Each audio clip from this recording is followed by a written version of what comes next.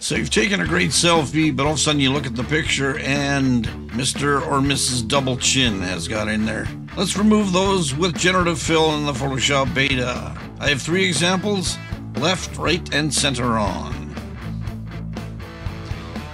What is this? Too many Doritos. We got a great picture here of this little family here, but the lady wanted her little double chin removed from the left-hand side, so let's get on it. Zoom in. Now, what we're going to do is we're going to use Quick Mask first. So Q for Quick Mask, B for your brush. Let's size your brush. Make sure your flow's at 100%. Now, let's just go in here along the jawline and a little bit of the skin underneath. Q, Control-Shift-I, invert the selection, go up to Generative Fill and hit Remove. We have 3 different versions. I like the first one. It looks great. All right, here we go. Another great picture. The girl liked the way she looked, but she'd still like to have the little double chin removed from the right-hand side this time. So let's zoom in. And Q for the Quick Mask. B for your brush. Make the brush appropriate size. And let's just go grab a little bit of the skin and go along the jawline. Q, Control-Shift-I to invert the selection.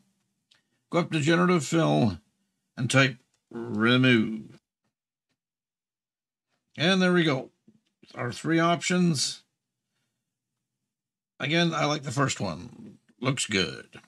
All right, this time we're going to attack the double chin that's in the center. Got a great picture here of this handsome-looking Viking, but he doesn't want the double chin. So let's zoom in. Q for the Quick Mask.